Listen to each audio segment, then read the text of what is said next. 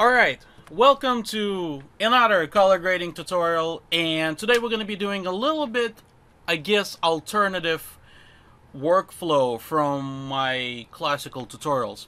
So, we're going to be using an awesome program called 3D LUT Creator today in combination with Davinci Resolve.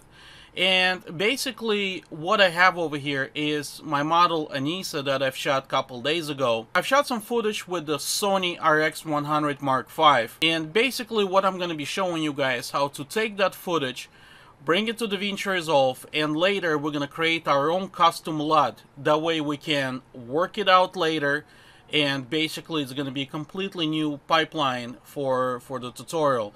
It's going to be something that we haven't done before. If you're going to look at this screen, which is the bigger screen, we have the footage of me basically goofing around. Let me turn off the sound. You know, just sitting on the chair, very awesome. Very vivid colors, very nice, very green, very bright. And I want to, first thing before I'm going to start color grading, I want to create the LUT. This LUT would basically going to be guiding our colors for future reference. So how I'm going to do this? Okay, so I'm going to right click and I'm going to grab the still.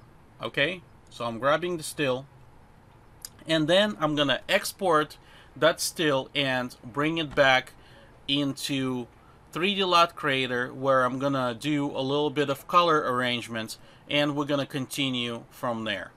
Okay, so I opened this picture in the 3D LUT Creator, and it's the same picture what I exported from Davinci Resolve, as you can tell.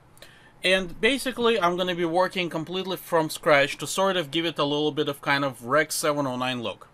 And I'm going to show you exactly how to do this right now. So, this picture is not too saturated, so the first thing I want to do is probably just a little bit add saturation. Because, you know, it was a fashion photo shoot. I want to make sure that the colors are bright and vivid. Okay, so like that looks pretty good. We can see that it's a little bit too much red, which we can actually fix it in the curves if we're going to go to saturation versus saturation. And if I'm going to bring it down, we can see that the most saturated color is only being affected by what I'm doing. So, like that looks pretty cool. Let's go back to AB, and I'm going to click over here on this little pentagon. And basically now we have a general color. So before I'm going to start doing anything, I'm going to add a little bit of contrast. Okay, just like that. Let's see, a little bit more perhaps. Okay, maybe a little bit more. So I'm going to go back in the curves, and I'm going to do saturation versus saturation. So let me do a little bit of point here, and I'm going to start cranking it very slightly gently, just like that. And let's check out what's going to happen if I'm going to start cranking the bottom of it. So overall saturation kind of goes up. Meanwhile, we retaining the same saturation of her red swimwear, which is great. That's pretty much what I want to do. I think I increased a little bit too much for my taste, so I'm going to keep it like that. And now we're going to go again to A and B, and let's see what we can do. Well, I have a lot of colors over here, but some of the colors I can play around with. Like, for example, the blue. Let's see. The blue over here is very desaturated, and this is our point somewhere right over here. So if I'm going to click here and I'm going to start stretching it all the way back, we can see that I'm adding more color into the blue. So I kind of like that. It looks pretty cool. Looks very cinematic. So anything else I want to do? Let's see what I can do with the water. So the water is somewhere around over here. And if I'm going to start stretching this part, we can see that it adds saturation to water. So for now, I'm very happy with this. I'm not going to be going too much more into details. I'm going to cover this in the next tutorial. Right now, I'm showing the perspective of somebody who, let's say, just got the program and have no idea what to do. So I'm sort of, you know, with you guys on that train. Anyways, So that's all looks great, and right now I'm gonna click Save 3D LUT, and we're gonna open that LUT in Davinci Resolve, and we're gonna continue work there. Okay, we're back into Davinci Resolve, and now I'm gonna apply that LUT that I just created. That way we can start working and developing more stuff.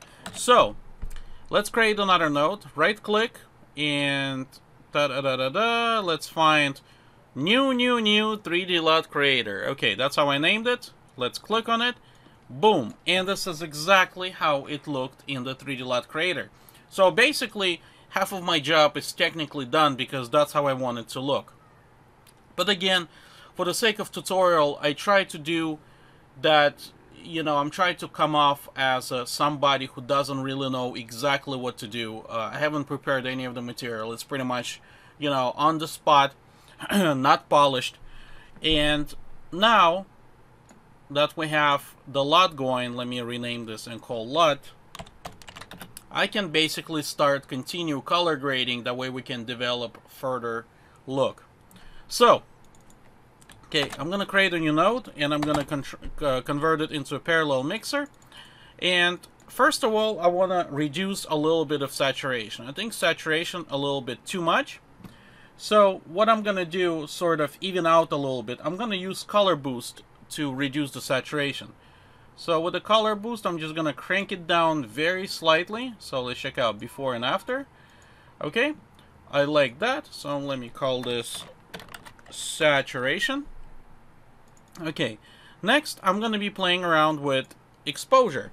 So my exposure looks pretty good to begin with. There's a few hot spots, and how I monitor the exposure is I'm using the plugin by Time and Pixels called False Colors, and I have the separate monitor over here in the corner like I mentioned in my previous tutorial, and basically it shows me the exposure, what is going on visually, rather than looking at the crazy waveform that a lot of people really cannot read. So let's see what's going on here. In general, this is pretty bright picture, so we kind of in the upper midtones. You know, I'm pretty satisfied how everything looks. However, for my taste, I may drop it just a little bit down. That way we get a little bit more cinematic look.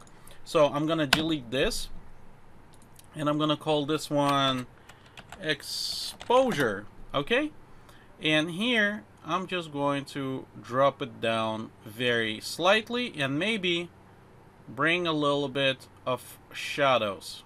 Okay, and I'm gonna introduce a little bit more contrast, just like that. So let's check it out really quick what we've done before and after. Before and after, really big difference. Not too bad actually how it looks for, you know, RX100, considering that that camera is very small pocket camera that was not meant for any kind of cinematic stuff. Now let's do one more step. Okay, I'm gonna add a little bit of warmth into overall look. Okay, and I'm gonna sort of keep it just like this. I don't want to do too much, but also I don't want to do too little. So let me dial it down by half. It's just gonna be very little bit that you can barely see.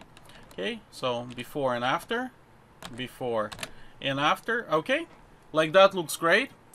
Another thing, I can possibly change the color of the skies. So I'm gonna do another node. And by the way, this one, okay, right here, I'm gonna call this one sky. Okay, and for the skies, I'm just gonna do a very rough gradient selection. Okay, let's see. So gradient selection just like this. And I'm gonna go in the curves, hue versus saturation. That's what I'm gonna be using. And in the hue versus saturation, I'm just gonna pick over here, and I can increase it a little bit, not too much, because keep in mind we're not working with, you know, red file or any kind of other footage like that. It's still highly compressed. Okay, so like that doesn't look too bad. We can see a little bit of artifact kind of going on over here because of compression, which is not too bad. With a very simple noise reduction, we can completely get rid of it. So, not too bad in general. Let's play it back a little bit and see what we have. I think it's very nice and bright shot, and I kind of probably just gonna keep it like this because I think it looks very cool. Okay, very simple. Again, keep in mind that what we've shot was not meant to be for show. We wanted to do a little kind of film, and then we kept shooting and we really forgot to continue doing a film about it. So this is just a couple shots that I'm using for the tutorial purpose. Nothing more than that. Alright, so let's check it out again. Before and after. Before and after. I really like how everything looks, and probably as of right now for this particular look, that would be it. And in the following tutorials, I'm going to show you and teach you how to do more stuff in the 3D LUT Creator and Davinci Resolve. So thank you guys so much for watching. Make sure to subscribe, and I'll see you soon.